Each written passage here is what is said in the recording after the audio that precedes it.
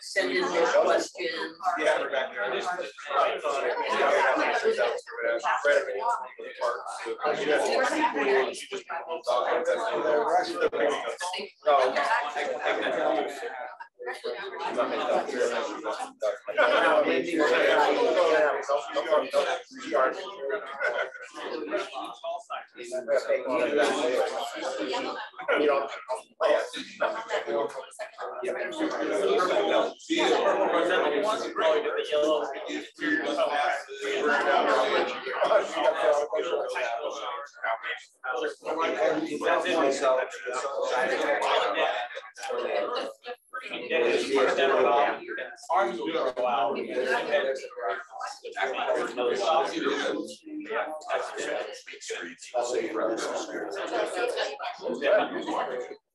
Yeah, we were really impressed. So on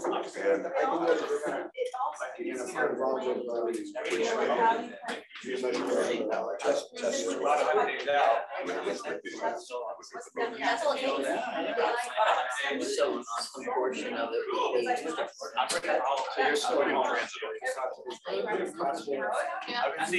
I'm in these Facebook groups where we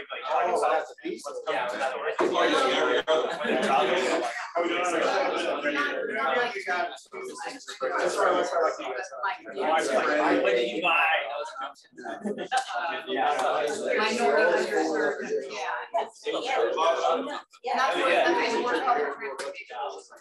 Always are. Okay. Hear my voice. Hear my voice. Clap twice. You can hear my voice clap 3 times. Yay! Teacher trick. Well, hello everyone. Thanks so much for coming out to Davis today. For people who are not from Davis, and then for people who are from Davis, that's great too. So, my name is Adrian Wren. I'm a project leader at Valley Vision, and Valley Vision is a nonprofit based in Sacramento that staffs the region's Cleaner Air Partnership, focused in the 6-county Sacramento region. So we're here today at UC Davis Institute of Transportation Studies. Thanks to our hosts. Let's give them a round of applause. Talking about the transformation of mobility with none other than Dan Sperling, who's the founder of UC Davis ITS. We're going to be hearing from Dan pretty soon. But before we go there, just want to give a little bit of background on the Cleaner Air Partnership for those of you guys who might be new to these conversations. So the Cleaner Air Partnership is a coalition of business groups, nonprofits, and government entities who basically work together to advance cleaner air in that 6-county Sacramento region. We've been around since 1986. So that's a long time. Yeah, you're like, yeah. 1986. Yeah, I blew my mind, man. But it was founded by the Sacramento Metro Chamber in Breathe, California. So long legacy of cleaner advocacy and work in Sacramento region.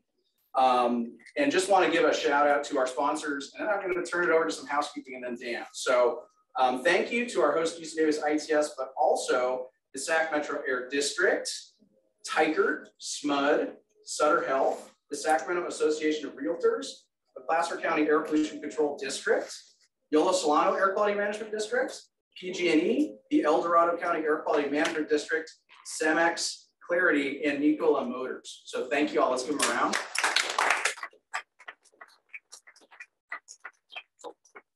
And then a little housekeeping. So those of you who came on, I guess, sustainable transportation modes, thank you. You guys get a gold star. Those of you who maybe didn't or halfway there with like a EV, as long as you guys parked in the, I think it's the WV staff parking, you're good. They won't ticket you. And then don't park under a solar panel. If you park under a solar panel, that's bad too. Those are for residents of the West Village area. When I was going to school here, they were still building this. So it's really cool to see it like fully built out in this way. It's supposed to be like a green, sustainable kind of area, right? So, except for the fountain. So restrooms are around, it's like a horseshoe as you guys described. So you go out that door and then around and follow the signs. Food has been provided by UC Davis Dining Service. You guys nailed it. Oh my God, it's so good. Great. So good. So those of you on the Zoom, sorry. Next time, maybe. And then for trash. So does someone, who's the trash expert here? I'm the trash expert. Okay. We have a bin out here for the recycling, like for the plates and cords, and the other one for the trash. Fantastic. Okay, good. Thank you. So what I do want to do next is do a quick round of intros around the room. We're not going to do it with the Zoom folks, but that way we at least kind of know who from the region is in the room with us today. I already said Adrian Wren from Valley Vision. Why don't we start with JC? Hi everyone, my name is Juan Carlos Garcia. I'm a policy analyst here at UC Davis ITS. Yes. And well. Hi everyone, I'm Laurel Smith. I'm a project associate at Valley Vision. Hi, everyone. I'm Rosanna Herber. I'm the Vice President on the SMUD board. I'm Greg Fishman, also a member of the SMUD Board of Directors, and my day job is with Sacramento Regional Transit. Hi, everyone. My name is Saurabh Harahali. I'm part of the Office of Climate Action and Sustainability at the City of Sacramento. Hello, Alberto Ayala with the Sac Metro Air District. That is my day job and my night job. Hi, everybody. My name is Isaac Gonzalez, and I'm an active transportation commissioner with the City of Sacramento. Sophia Afikova, policy advocate with the Coalition for Clean Air. Eric White with the Placer County Air District. Paul Hensley with the Yolo-Solano Air Quality Management District. Christian Bennett, I'm the new director of Yolo-Solano Air District. Sarah Clark, City of Sacramento, Office of Climate Action and Sustainability. Stacey Willett, teacher.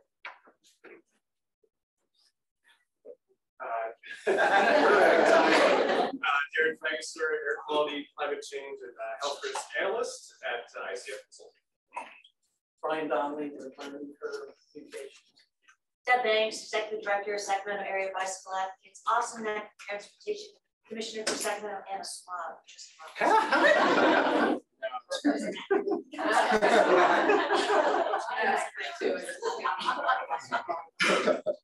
Pegg, I'm a research faculty here at ICS, and I direct our transit research center. And I'm Molly Cohen-Diagostino. I'm also at Davis.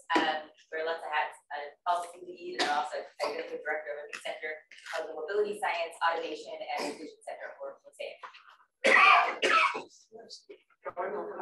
Sure. Brian Harold. I'm a program evaluation specialist here at ITS. Hi, Jesus Barajas, faculty here at UC Davis. I do research on environmental justice. Hello, everyone. I'm Gail Brosnan. I'm a program planner with Sacramento County Public Health, and I work with Adrian as part of the vehicle emissions grant. Valley Vision is one of our subcontractors.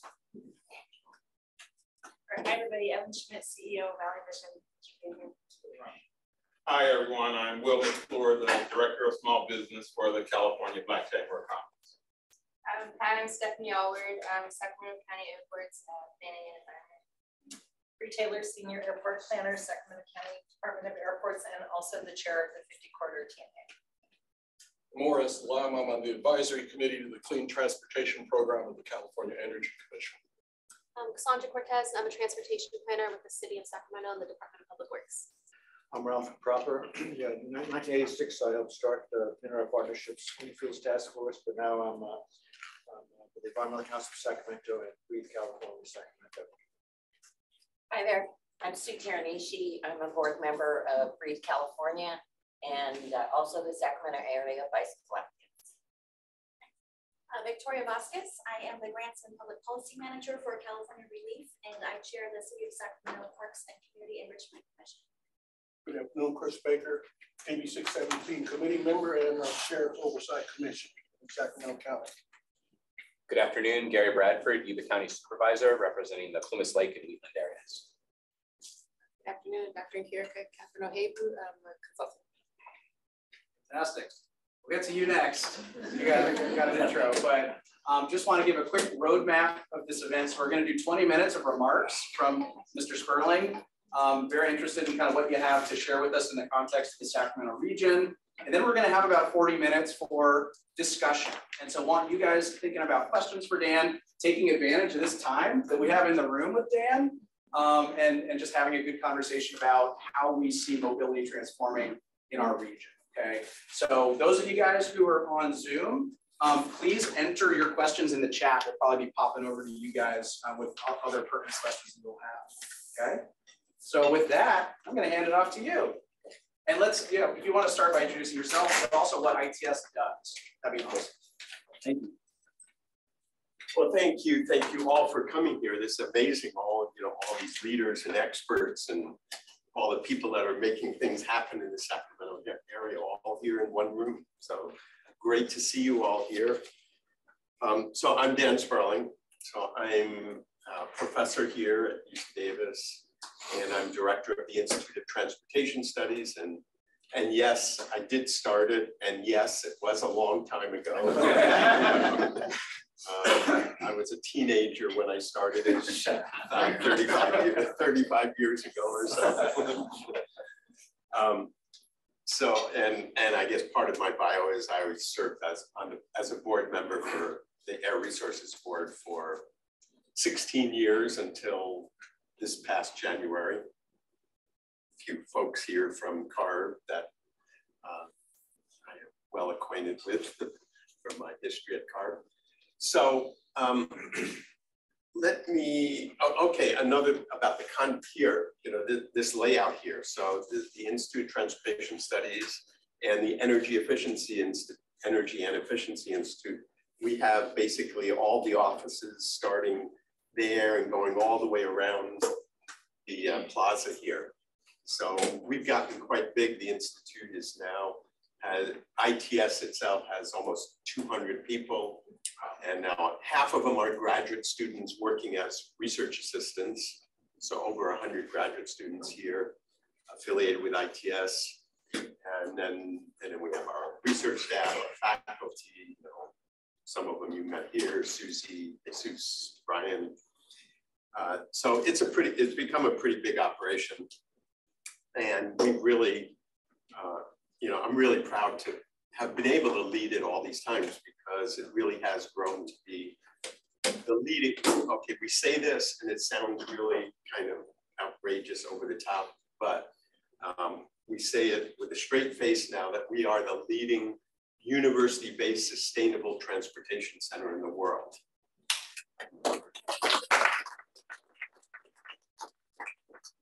I always used to say, that's a little over the top, but we have housed and we won the National Center for Sustainable Transportation. We've had that here. We've won it 3 times now from the US DOT. So we've had that since 2013. And now we have centers in China, India, Europe, and a growing program in Mexico. So I figured, and it's all focused on sustainable transportation, broadly defined. So I feel like comfortable, okay, I can say it, without, you remember Al Gore a number of years ago, he said he founded the internet. Not that. So we do have a big program here. We have centers, and so we have that national center, which is actually leading. We have various other universities that are partners with it, Riverside, USC, Georgia Tech, Vermont, and we have a lot of centers and programs here. So we have centers on electric, really big one on electric vehicles. We have on freight, on bicycling. We have one on brain freeze here. We have so many, I lose track of them. And so, pavements, So we really have a broad range, like even pavements, we focus on how do you use sustainable materials and do it in a more sustainable way. So that really is the theme when we founded this institute some 30 plus years ago. That was the theme. And when at that point, the word sustainable and transportation just didn't exist. You know, I was on a committee in Washington, D.C. in early 90s. And this was revolutionary to talk about sustainable transportation. What is it? You know, but now it's become very mainstream, of course. And so everyone's imitating us, but we were there first. So we have lots of faculty and researchers. And I do want to say, you know, as I launch into this, is that we have lots of partnerships with Sacramento and with, you know, other areas in the region. And we really are committed to really strengthening those, because what's really unique and distinct about our institute is it's very engaged with the outside community, with governments, with NGOs, community groups, industry. And right from the beginning, that's been kind of part of our DNA that we've done this. So, you know, it's great seeing you all here. We have done some joint proposals, we have joint projects. Some of our faculty and students are involved in various things, but we really want to make that even bigger and better in the future. So any ideas you have for partnerships, you know, we work with SACOG and the city, Sacramento, lots of other stuff. Okay, so let me frame this discussion about transportation by saying this is really a pivotal time in the history of transportation. And so, you know, I do have a lot of history here in transportation, and it's evolved tremendously. Yeah, you know, for many decades, probably from the time the interstate highway system was launched and well on its way in the early 60s until maybe 10 years ago, there was really very little innovation, very little system change. Cars were basically the same. Cars were safer and lower emitting, but functionally the same. Buses were the same. Transit was the same. Roads the same. There wasn't much innovation. There wasn't much change. But that started changing about 10, 12 years ago. So we, you know, and so I wrote this book, and I know people have referred to it here, 3 Revolutions. And that's what this is all about. This was 4 or 5 years ago.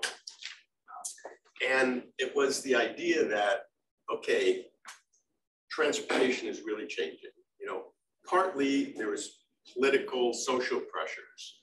You know, we had been interested in air pollution for a while, especially in California, but then climate became a big issue. And then social justice, environmental justice has become, you know, a big interest and concern and force in the last, you know, I say climate change in the last 10 to 15 years, environmental justice, social justice, probably 5 to 10 years. And so you couple that with some of the innovations on the technology side. And so we had electric vehicles become a thing around 2010. So 12 years ago, 13 years ago. And that's been moving along. I'll talk a little bit about that. The iPhone came in 2007, and then a few years later came Uber and Lyft. And the whole idea that we could really do demand responsive transportation app-based, you know, we've been trying to, you know, the transportation community has been trying to do that way back to the 70s, dial a ride, and it really all failed until, you know, the iPhone came along and smartphones came along. So then you have that shared mobility, then we had shared bikes, shared scooters come in, and then kind of on the horizon, it's been on the horizon for a number of years, is the whole idea of automation, automated vehicles. And I'll tell you, okay, here's my bottom line. And I do want, as we talk along here, I think you should feel free to jump in with questions along the way. Is that okay? Totally fine. Yeah, this is interactive. So I'm going to tell you my bottom line conclusions, and then some of you will get upset, some of you get motivated.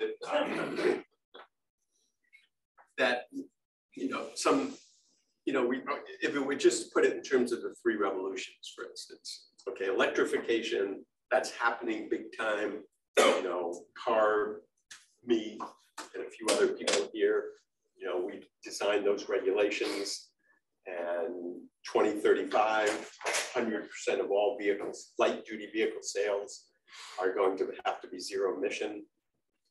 On the freight side, just passed a new rule that all trucks must be 0 emitting by 2036. Now that I'm not on the cardboard, I can comment on that a little. Ain't gonna happen. But it's a real, what I learned from Mary Nichols, who was, you know, my boss for many years. I learned from Mary, if you're gonna do something big, you've got to put out a big goal. You got to put a stake in the ground, and maybe you won't get there. But you know, when you do these big changes, you get so many institutions and organizations and people that have to coalesce around it. Big changes don't happen through a single regulation, for instance, or a governor's executive order. That's not how change happens. And so that stake in the ground. So I think the light duty EVs, I'm pretty sure we'll get pretty close to that 100% in 2035. Trucks, I'm not so sure. You know, there was kind of a political deal made to, it was originally proposed to be 2040 or 2042. Some political deals were, not deals, but compromises were made to bring it to 2036. That's going to be a really tough sell. It's really important. We're going to eventually get there, but and we should do everything we can, and it's important to have that target, that goal, but that'll be a little slower. So that's part of it. So at the end of the day, so electrification's happening, the sharing has really fallen apart. I won't quite call it a disaster or failure, but you know, transit ridership is way down. Even on the TNCs at Uber and Lyft, Lyft has said they're not going to do pooling or multiple rides in their vehicles anymore. Uber said they will, but they're not doing it in Sacramento. They're restarting it, just 5 cities, I believe. I don't know which ones, but I can guess it's the Bay Area, LA, and a few others. You know, Davis banned shared scooters. It's a mistake, but okay. But you know, so the shared bikes and the use of scooters, you see here, a lot of students are using scooters now, but they're buying them. So you got the what we call micro-mobility, the bikes and scooters, that's coming along pretty well. The transit's not happening, the TNCs problem. And so, you know, that's where we're struggling. So if we're looking at big change, you know, there's a lot of little things, and most of you are working on all these little things we can do, you know, more bike paths and somehow figuring out something with transit to keep it, you know, functioning and effective. But at the end of the day, you know, we've got some major challenges. We've created such a car-centric transportation system that it's really marginalized a lot of people. And we don't talk about that, you know. There's the people that have physical limitations. There's people that are economic, you know, limitations. And so I'm jumping ahead, but I had a quote I'm going to use. So there was an article in the New York Times a few days ago about really these innovative transportation options, and they focused a lot on the valley here. And there was a quote from Ray Leon, mayor of Huron in the valley, and he said, "Owning a car is a poverty perpetuator." And that's not something idea we don't hear. We just hear we got to get electric vehicles into the disadvantaged communities and you know, make it available, and that's important. But I think what we're not addressing, which is really important, is, you know, the large number of people, and you know, a lot of people have a car, like a family has a car, but it's an old car, it's not reliable, you have multiple people that are working and going to school and aren't getting good accessibility and mobility. And I've come up with just a crude number. I keep waiting for one of our brilliant students or faculty to nail this number, but I'm thinking something like 20% of our population is really seriously disadvantaged because they don't have good mobility and accessibility. So that's not a scientifically based number yet. Maybe Jesus back there. It's a good project for Jesus. He's on it. So when I look at it, I only see one really promising option to really create a much more sustainable transportation, in addition to electrification, in terms of the sharing. And it is the automation part of it. And it's pretty controversial, but if we have shared automated vehicles, you can provide accessibility to a lot more people at much less cost than public transportation as we know it provides. And so you're providing, it's a equity strategy, it's an economic strategy, as well as an environmental strategy, because you're reducing, you're getting people to share rides. And so it's a complement, obviously, to public transportation. So I'm kind of veering off of what I was going to tell you, but this is what gets me motivated. Public, and this is where I get in trouble. I know we got RT here, but now that I'm not on the board, now I don't report to the governor or anyone. Public transportation serves 1% to 2% of our passenger miles in California, in this country. It's much more obviously in downtown San Francisco. It's even somewhat more in downtown Sacramento. But overall, it's not, we have that 20% number and we're saying we're serving 1%, 1.5% through public transportation. That means there's a whole lot of people that are not being served well. So, that's why I come back, shared automated vehicles. I know Molly was just at a PUC hearing where in San Francisco, the official community in San Francisco is against automated vehicles. I say automated because autonomous is the wrong word. Autonomous was developed by the Silicon Valley people. It was Google. They said, our vehicles are going to be autonomous in the sense we don't need anyone else or anything else. It doesn't have to be connected to traffic lights, other cars. We're just going to bring out our little autonomous cars. And so they called it autonomous. But these vehicles have to be connected, other vehicles to the infrastructure. And so they're not autonomous. Right? It violates the English language. But it's a lost cause. So, you can keep saying autonomous and I won't be offended. But I do call them automated. So because they're automated and connected. So here we are, it's like in San Francisco, they're all upset because the cars are stopping, and for unknown reasons in the middle of an intersection occasionally or there. But there've been, no major crashes, no injuries, no fatalities. So but in San Francisco, they get upset about a lot of things, right? And so it's been a little controversial in terms of the future of automated vehicles, but the industry keeps pumping a lot of money into it. It is going to happen.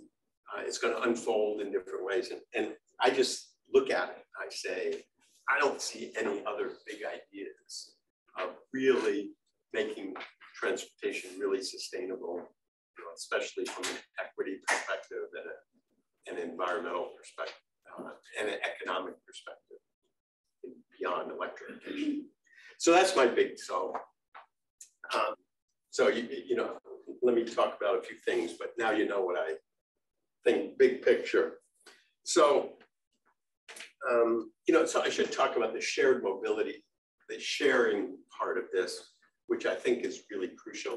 So there are various ideas. The other one I didn't mention is microtransit.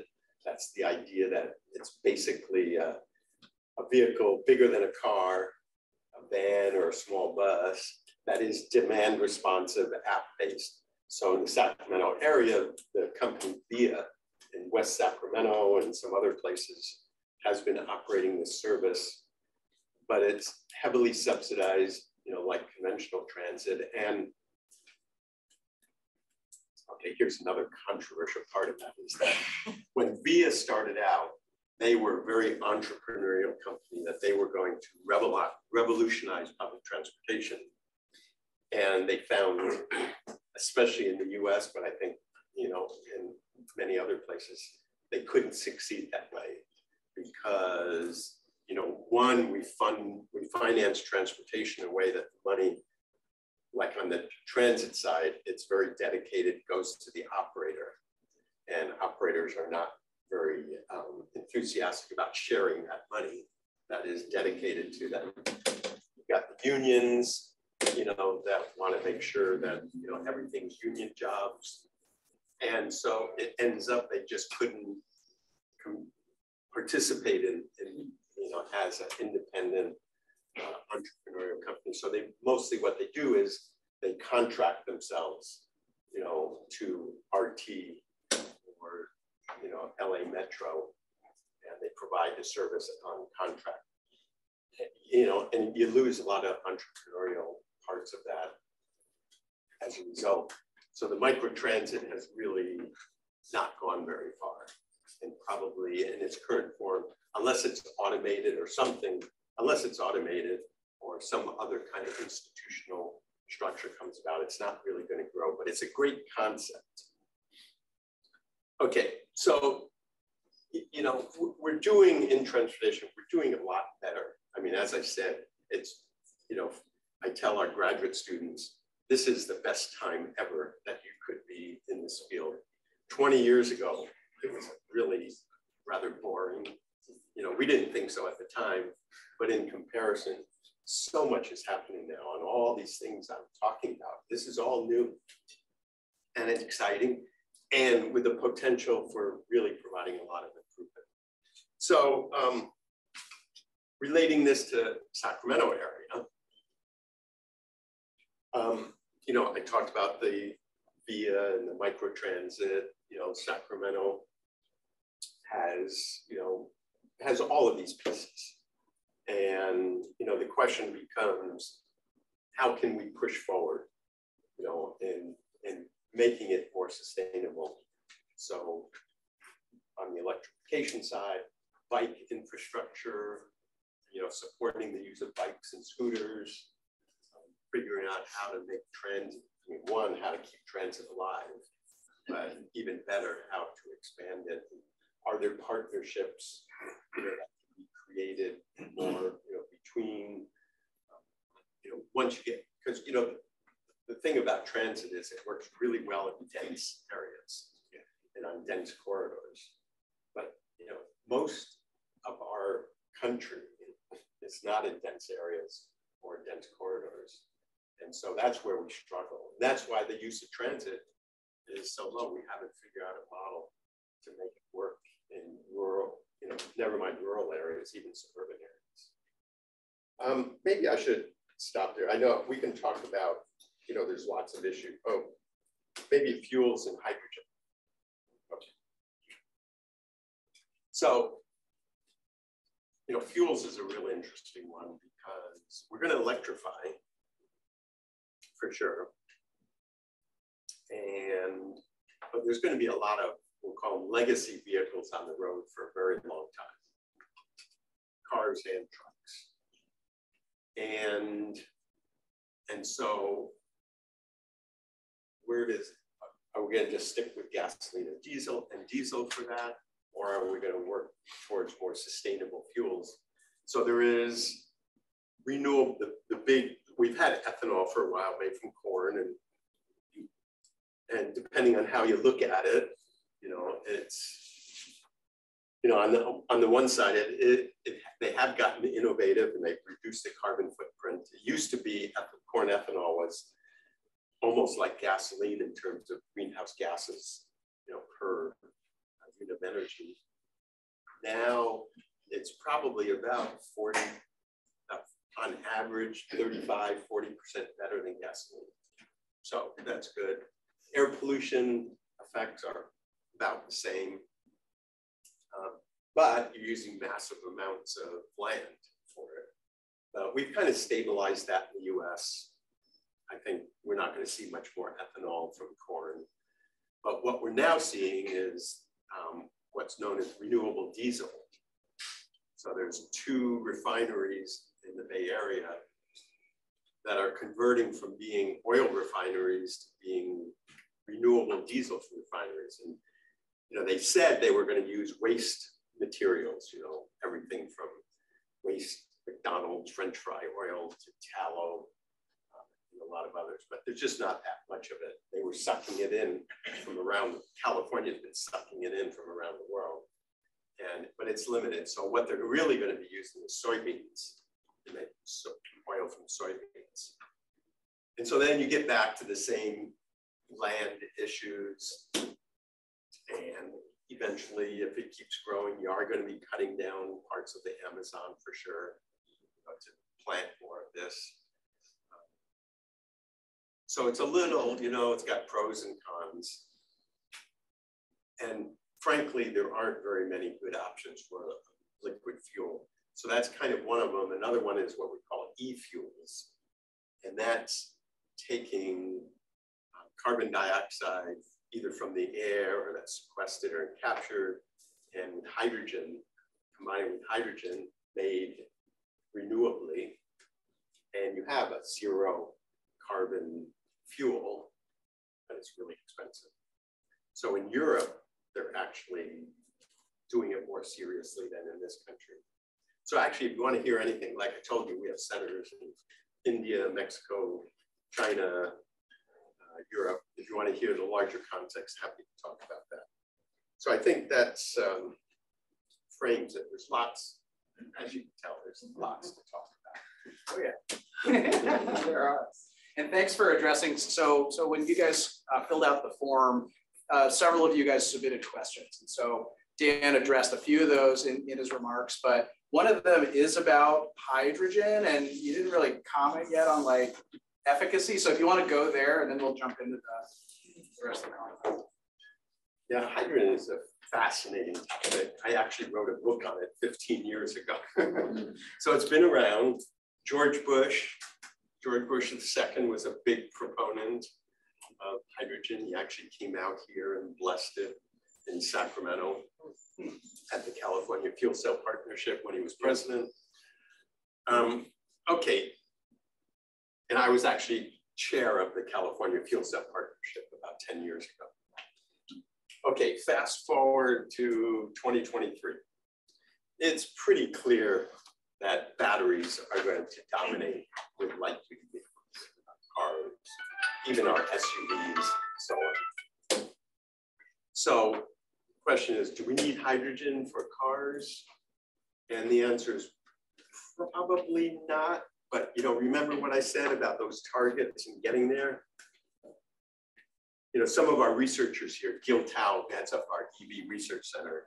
About a year ago, he started saying, the first 50% is going to be pretty easy. No one was saying that. He said, it's the last 20%, 30%, that's going to be really hard. Just think about it. There's some people that are just politicized to think, EVs are bad for politically.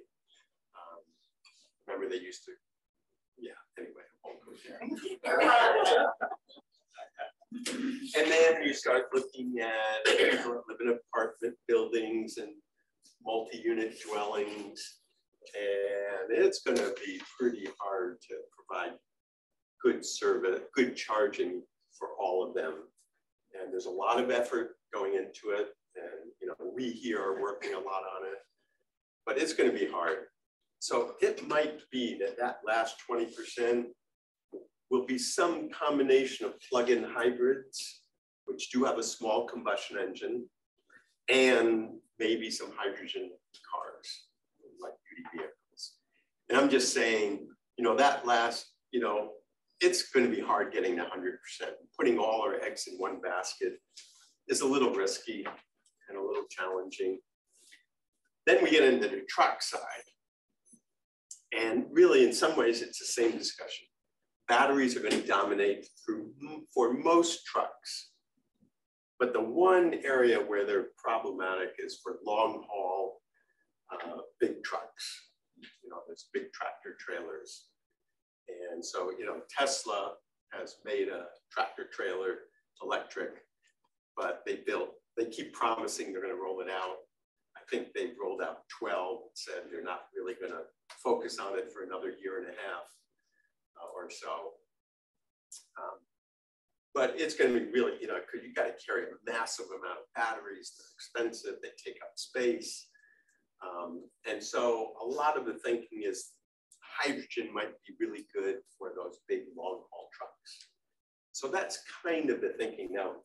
I think that's kind of the dominant thinking now. And maybe hydrogen will be used a little bit in some short haul planes, maybe a little bit in some ships. So there's a role for hydrogen. California is going big time into hydrogen. We just put a proposal together for the state of California for $1 billion from the federal government for a hydrogen hub. And there's another couple, and then the state is throwing in, promising another big chunk of money, something approaching $1 billion. And then industry is promising another couple $1 billion or so on top of that. And so this is hydrogen, not just for transportation, but for storing electrons, storing electricity, because, you know, with that, you know, solar and wind, you know, you have a problem of intermittency. So we're kind of heading in California and a lot of other places towards big time investments in hydrogen, you know. So just to articulate what many of you in the room probably think is just a ploy by the fossil fuel industry to, you know, to stay alive. And I want to say, you know, that's not necessarily a bad thing, by the way, about oil companies. You know, these oil companies, we're not going to legislate them out of existence. These are massive companies with massive resources and massive influence. And I think it's better to find a path for them forward, that things they can do that are good, rather than, you know, try to, you know, kill them off. That's not going to happen. And it'll, you know, that means lawsuits and, you know, legislative fights and so on. Anyway, thank you. Long answer. That's a great answer. I mean, your insight, this is just like amazing, these insights. And we're playing a big role in ITS. We're actually leading the transportation part of that hydrogen program for the state. Lou Fulton is doing that. So want to make sure that folks have opportunities to answer questions, but also remind the folks on Zoom, if you have a question, feel free to pop it into the chat and we'll go back and forth with Laurel. So who has questions in the room? Raise your hand if you got questions. We got several, actually all on this side of the room. You guys better keep your ears spinning. Isaac raised his hand the longest.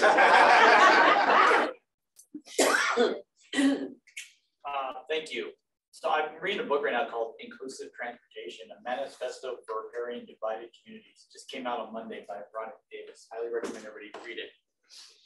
And when you were talking about autonomous vehicles, I couldn't help but think that your projection assumed that we're never going to solve land design, and that people from poor communities will always have to drive to where the resource-rich areas are. And so that's concerning me, because I really hope we do figure out those land use designs that get resources to where those that are disadvantaged don't have to travel distances to get to where they need to go. But on the second side, on land use, what it made me realize as well is that if you had readily available autonomous vehicles, what does that do to property values? Where suddenly people who may not live in disadvantaged communities now because they're not advantageous go, oh, I can go live in that community now because it's cheap and I can afford it, and I can just get an autonomous vehicle to get to my work center. And so the people that had been living there through market forces will be losing their homes because the rents will go up. So those are my two concerns about the entire ideas that we postulated. Yeah, you know, the one trend I forgot to mention that you indirectly alluded to is remote work. And that is, we were starting toward building up doing better land use planning, more density, and now we're going in the other direction. And I mean, as a boss, I think remote work is a problem. I just issued a dictum here that I guess I said, if you're not in the office 3 days a week, you lose your office.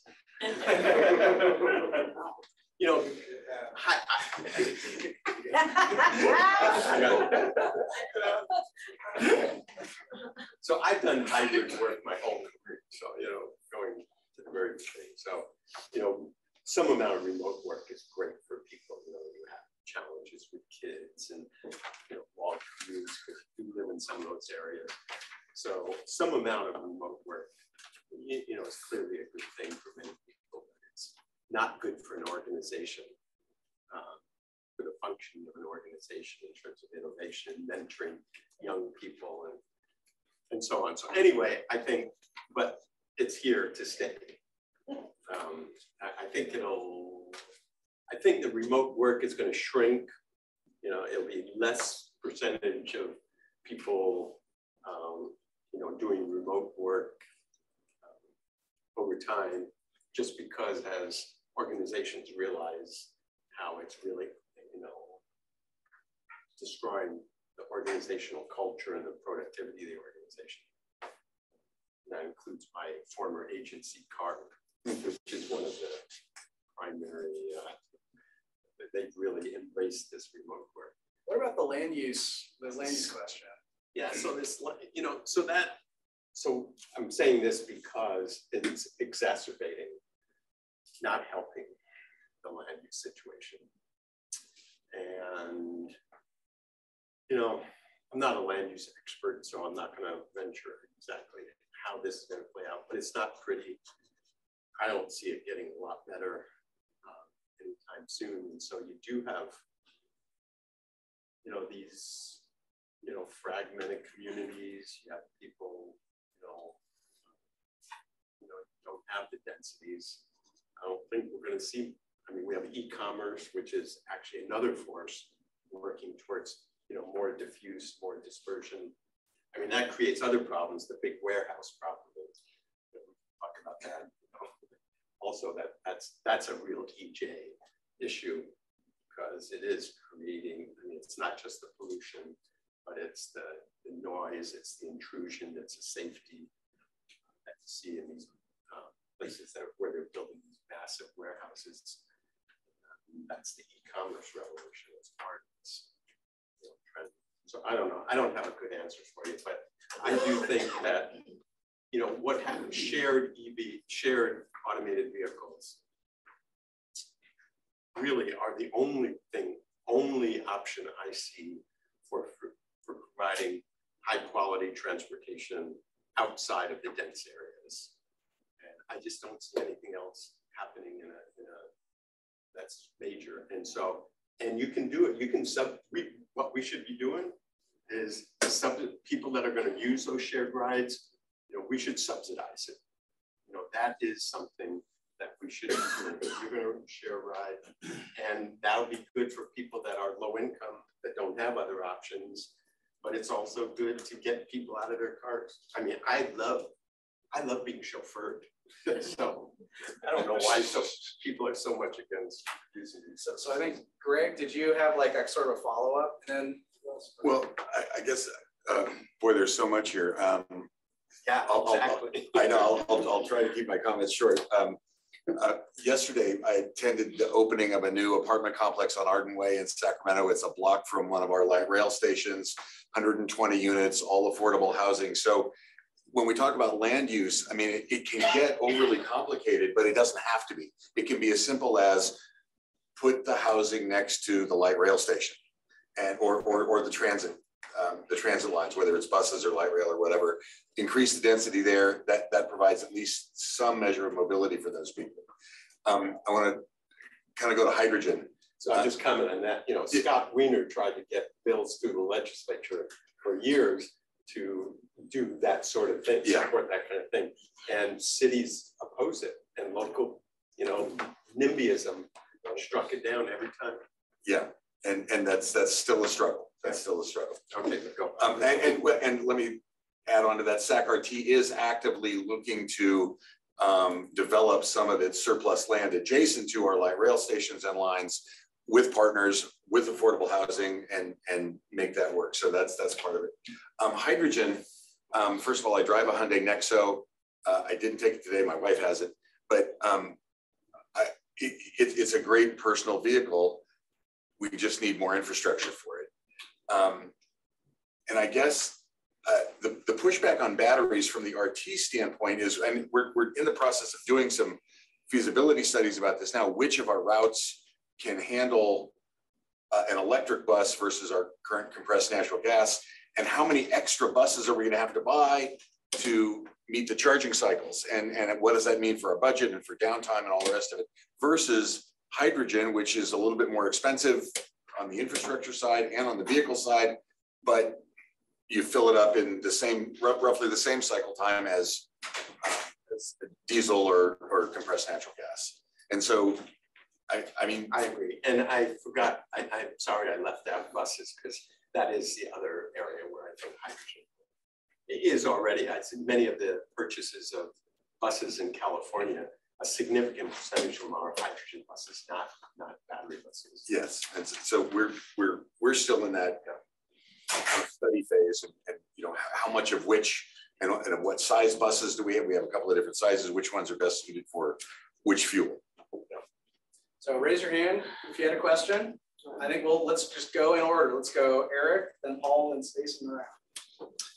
Yeah, it's great to see you. We were working on these a decade ago on a lot of this stuff. You talk really a lot on the light duty side, right? And alternatives to cars and things like that, which results in BMT reduction, which kind of has to go part and parcel with electrification.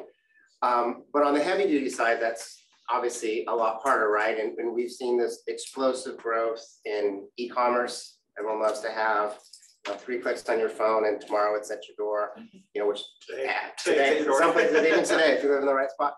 So what do you see as strategies to try to reduce BMT in the heavy duty sector, the commercial sector, which is probably a lot harder discussion or nut to crack than it is on the light duty side?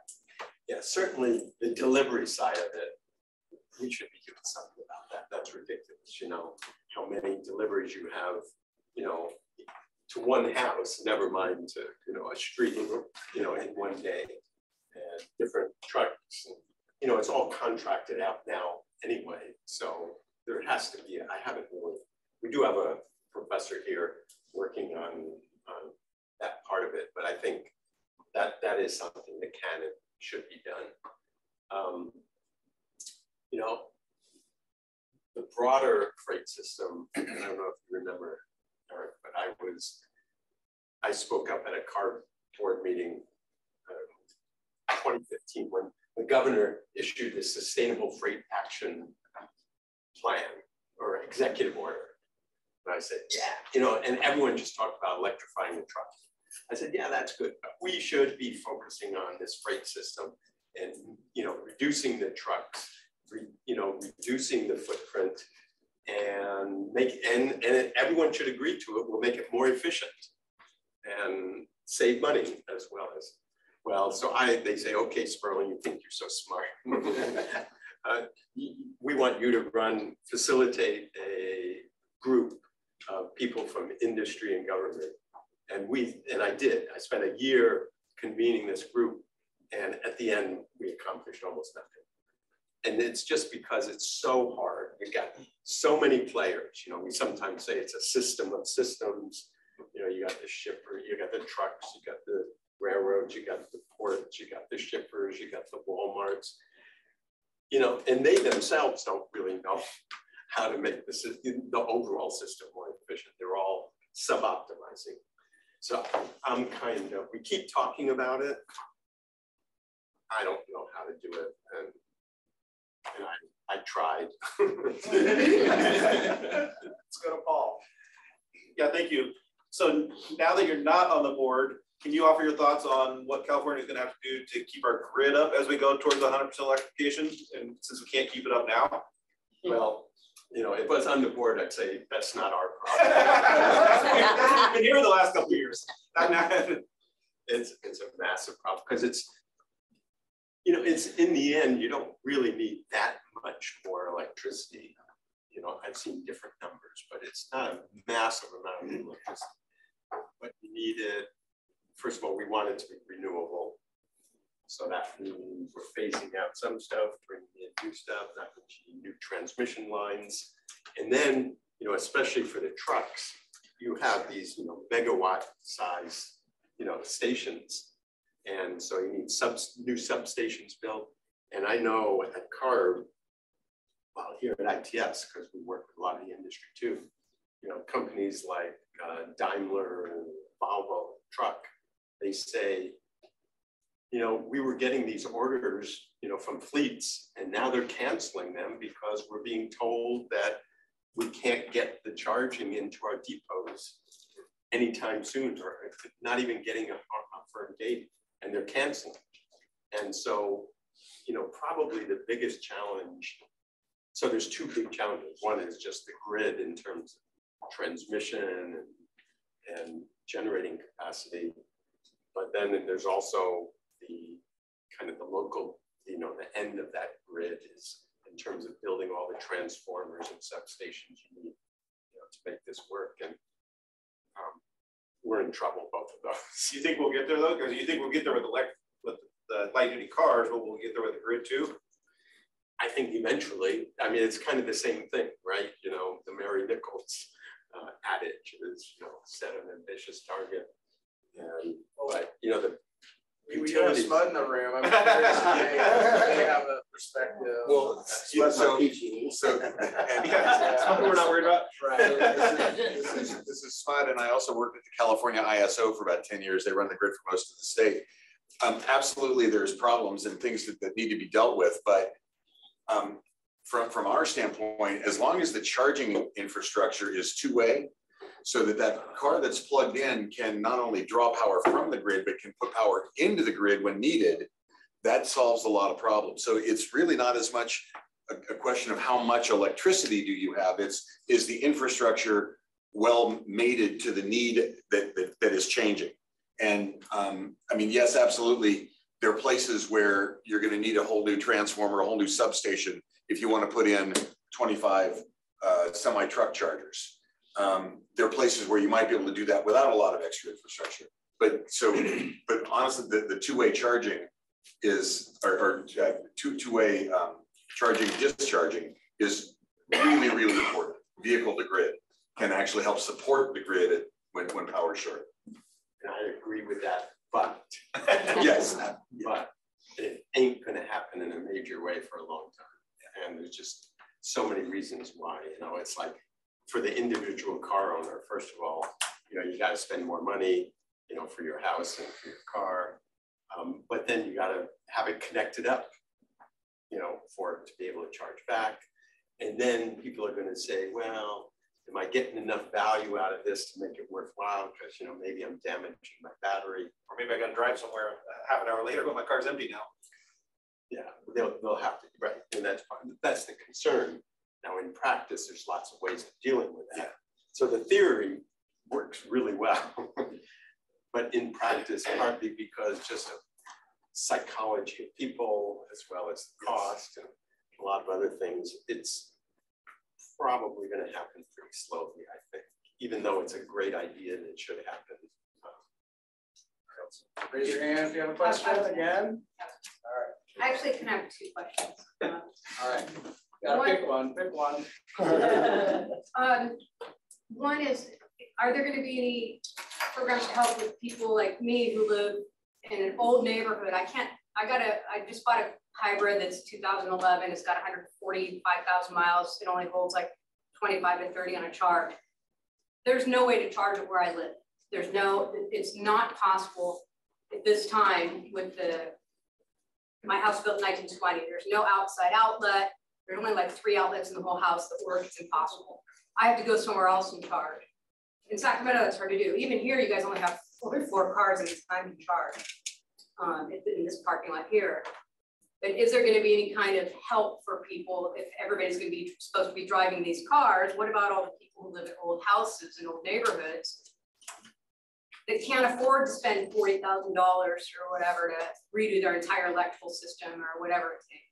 Now, my other question is, why is there such resistance and pushback to ride sharing? I've traveled all around the world and people do it everywhere else on the planet. Where's the pushback coming from? Is it coming from the companies, or is it because people here can't handle the idea of being in a car with people they don't know? People ain't giving up their car. I'm not talking about giving up cars. I'm talking about shared Uber, shared taxis, all of that kind of stuff is done everywhere else on the planet, but not here. What's the issue? You know, it was happening to some extent with Lyft and Uber, you know, Lyft Share, Lyft Line, and Uber Pool. But, you know, for it to work from a provider economic perspective, you need a density of riders, enough people using it. And Uber got pretty close to that, I think, but now it's not. And that's part of the challenge. So that's why Lyft gave it up, because they're losing money and the company is in bad shape. And so that this is a cost cutting thing. So, but there's a psychological part to it too. And I think the pandemic exacerbated that. You know, we're not accustomed, you know, we don't use, I have some good anecdotes I could use, but you know, Californians, most Californians are not accustomed to even using mass transit. Never mind, you know, the only place they share a ride is on a plane, and they do that only because there's no other good option. And they complain a lot. Yeah. So it's, you know, we built this car-based, car-dependent transportation system here in this country, at California especially. You know, LA was 50,000 people in 1900. LA built up complete Sacramento, almost completely around the car. The land, and that explains the land use, it explains transit, it explains, you know, almost everything. So. Now, what about the other part though, about helping people out who live in older neighborhoods where they can't charge cars at home? Because I have to go sit in a parking lot for 4 hours at nighttime, and I keep getting kicked out because they're only for employees. There's like nowhere I can even charge my car. Well, we need a lot Seriously, more. So I've been kicked out like 3 places now because they say it's only for employees. So the state and the feds are putting a lot of money into more chargers. And we need a lot more chargers. You know, you kind of not exactly answering this question, but you'll note that public chargers don't. That's kind of what you're alluding to. Not only are there not there many, really aren't any. not only are there not many of them, they don't work. They don't work. Yeah. Well, yeah, the only one that is really public right now, you have to pay for it. The co-op is broken right now. And all the other ones that I go to, like I said, eventually a security guard comes around and tells me to get out or I'm gonna get towed. So all the car companies are starting to convert their cars to be able to use the Tesla supercharger. So GM, Ford, and Rivian all agreed to build their vehicles starting in another year or two to work on superchargers. And so in the US, it looks like the Tesla superchargers are, even though we've tried everything to keep that from happening. Well, I want to say that, you know, we just opened up a big charging hub at Folsom, right off of Highway 50. And, you know, it's fast charging. Where? Howard and off of Highway 50. It's, say again? The 65th Street exit. But where specifically? I know where the highways and exits are, but where specifically are you talking about? It's actually at a Sacramento RT light rail station, the Power and Road light rail station. Thank you. Yeah. And so this discussion just highlights the point I was making before. Yes. About getting to that 100% is going to be really hard. And so maybe a hydrogen car.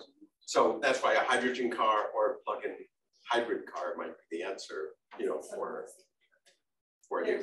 There's fast chargers at So we have some more folks who have their hands raised. We'll go continue around. You also. I think 3 or 8 more. I was hoping to get your thoughts on California high-speed rail. Chance of economic viability, will it ever get constructed fully? Cost of construction keeps going up. I've worked on this project for years. So.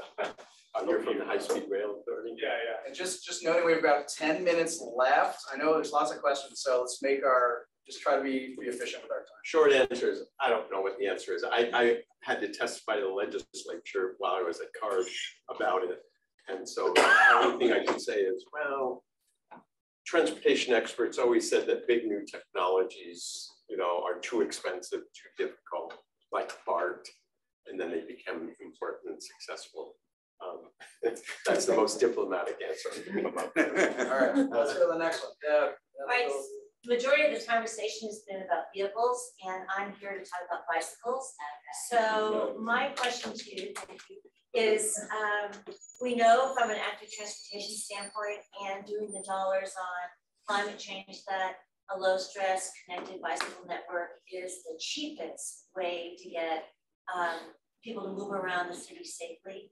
But cycling is always sort of like the bastard child, if you will. It never gets the kind of energy that the conversation we just had has. I'm curious why that is from your perspective, and what do we do about it? How do I re-raise the idea of e-bikes and cycling and shared mobility devices besides vehicles? Because vehicles will continue to give us congestion, and these other roads will not. So first of all, I agree 100%. I'm an avid bicyclist. 90% of all my trips are by bike. Everything, groceries. Groceries, everything, I do my bike. And I have bike around the world. I think part of it is, well, first of all, sometimes there's bad weather. But I think the biggest thing, and sometimes some people are, physically, people have fewer excuses now with e-bikes. But, the reality is Davis is an outlier because Davis is real. I feel very safe. I can ride on protected lanes almost everywhere and feel very safe. And drivers have become very sensitive to bicyclists, and so they're very cautious. That's not true hardly anywhere else. And so I ride a bike. I was just in Paris for quite a while. And even, the mayor there is very anti-car, and she's doing everything to get rid of cars and she's building bike lanes, getting rid of car lanes, but it's kind of chaotic there. And I don't feel real safe even in Paris where they made a massive investment. There are some places I am. So the sense of safety and security, I think, is the #1 thing. And so we need to invest in infrastructure where people feel safe and secure and not mixed with, cars.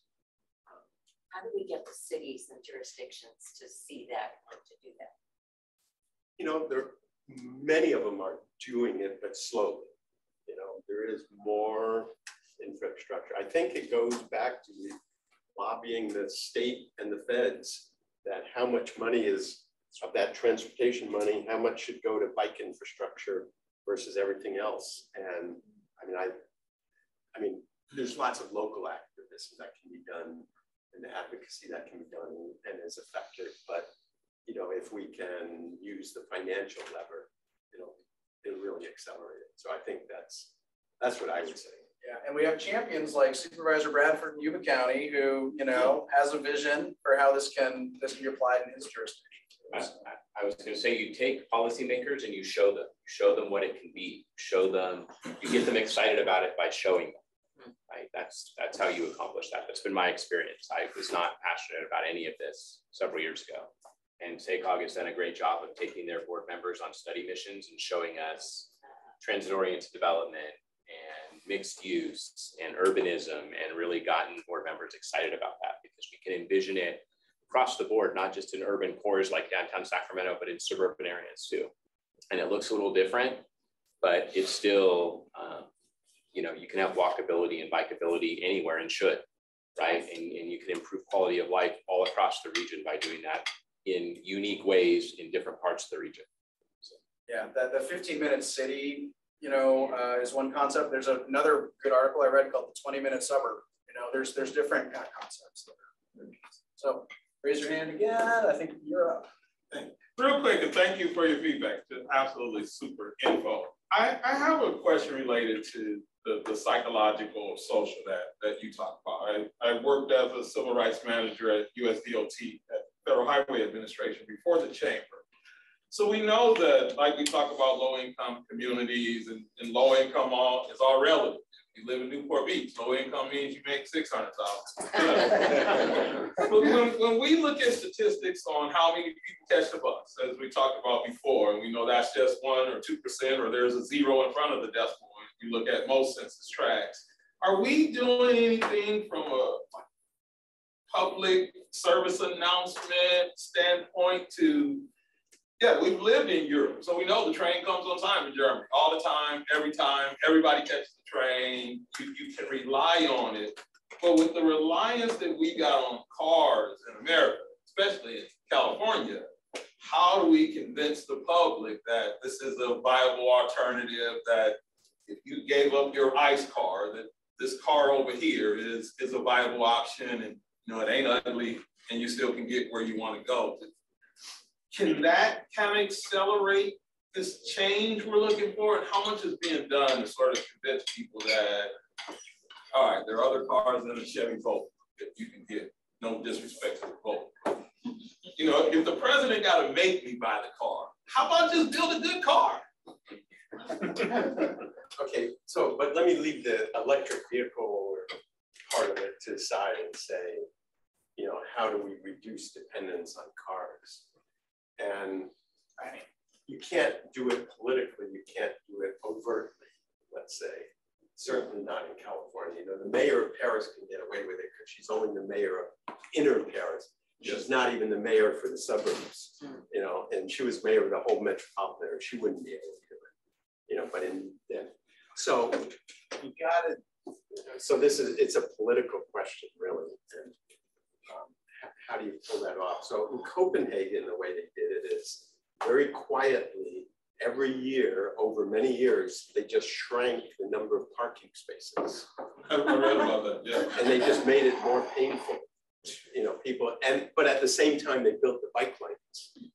And so you gotta, you have to subtly do something to make it more painful, but you can't do it overtly. Here I am arguing for non-transparent policy, which is completely against everything I believe in. But in this particular case, and then creating the incentives, you gradually build up. Davis, it took 30, 40 years to create what it has here. It didn't happen overnight. Do you think pricing has a role in that? Oh, pricing is like the #1 strategy, for sure. And that's, parking pricing, road pricing, congestion pricing is absolutely central to it. But again, that's political, legislators get thrown out of office for advocating a 12-cent a gallon tax increase, So it's a little difficult, but it has to be done. You have to price it. So let's see how. So who has questions for me? Okay, we're down to 2. Let's get both of them. Let's go. Okay, Alberto, you start talking. You wanna? Well, I was going to say, when you bring us back in 2-3 years, those of us that have to come across the causeway, we are going to be part of the experiment in terms of pricing and see what it does to the traffic. Right? Yeah. Gary. So Supervisor Bradford, sorry. Gary's good. Gary's good. Do you envision the shared automated vehicles will be decreasing the traffic congestion on our freeways? And if so, is that really because of pooling opportunities and/or the technology allowing better utilization of lanes because you can pack more cars into the same lane following at a closer distance? Okay, so this is where pricing comes in. You need pricing to make this happen in the right way. So you got to price it so that if you do share a ride, you have a much lower fare than if you go alone or if you own your own automated car. So we've got to figure out how to do it. And it doesn't have to be all monetary pricing in terms of parking restrictions and so on. Pricing is key to, and if it's done, yes, it will. some people need more mobility. You know, we talk about reduced mobility, but that 20% I was talking about, they probably could use more, you know, passenger miles traveled, not VMT, but passenger miles. So a little increase for some people is a good thing. Overall, we can reduce it substantially, and that's, you know, the goal. The scoping, you know, the CARB scoping plan, the state says we're going to get 30% reduction in VMT per capita. There's another dream. That one is beyond the pale, you know, that isn't even. I think that's when the Sierra Club ran everyone out of the building when we went to that car meeting. That was ridiculous. So we have another sneak in question. I'll be quick. I'll be quick. You guys made me want to ask a question. So I work with ACE, the Alliance of Californians for Community Empowerment. So we work with low-income families and people of color. We have a new committee around transit and improving the transit system in Sacramento. We surveyed over 300 people. And so the top two things is tied, like the concerns around dependability, right? People can't make it to work on time or appointments, or reducing the cost, right? So like low income, affordable fares or transit. What do you think would help get more of our like families, low income families or families, like what do you think would be, like if you had a recommendation between those two things? You know, my recommendations would be to reform the whole finance and institutional structure of it. And so, which is politically not going to happen anytime soon. So I don't really have there's lots of little things, but that's why I come back to the shared AVs. I just don't see in today's world how to pull that off. Well, we do have a transit research center. Yes. At Davis. Yes. Transit. Good plug. Good plug. Well, thank you so much, Dan. Let's give Dan a round of applause.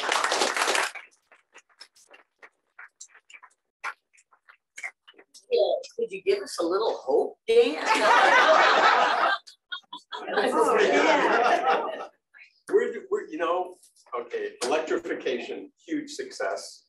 The mobility part of it, I guess I am not very hopeful. That's why I keep going for this, you know, out of the park thing, because everything else is incremental. And, you know, the bikes, we've done better on bikes, right? And it's happening here, you know, most places incrementally. More of that is good. But yeah, that's not like me. You know, I'm an optimistic kind of guy. That really hurts me when you well, the good news is that we had a sidebar with Dan's team here at ITS. And I think we're gonna maybe brainstorm about how Clean Air Partnership folks here in the Sacramento region might be able to work more closely with ITS on some of these issues. Yeah, sure. I should say back there, you know, Susie Pike is helping lead our transit center, and Molly over there is working a lot on both transit and automated vehicles. Jesus is working on all kinds of things with disadvantaged communities, low income. So, and is anyone else here? Sarah McCullough. Oh, Sarah. So leveraging the resources of the university and other institutional anchor partners in addressing these issues. And they're much more optimistic about all of it. All right. Well, just want to thank you guys for hosting. Want to thank JC, Molly, Christina Kelly. So that's the ITS team that really helped us out with organizing. I want to thank Laurel Smith, Valley Vision. Give Laurel a round of applause. And just want to thank our contributors and all of you for participating today. So this was recorded, so I know we had folks on Zoom listening along. I'm sorry we didn't get to you guys. A couple of questions that came in through chat. We had really good questions here. I didn't get to my questions on the paper either, so I really enjoyed this. But I will be sending the recording out next week, and there will be a little evaluation Google form. We always love when you guys fill out the evaluation, right? And so I hope you enjoyed your Friday afternoon, and just go to either valleyvision.org to follow us, or its.ucdavis.edu to follow ITS's work. And thank you guys again.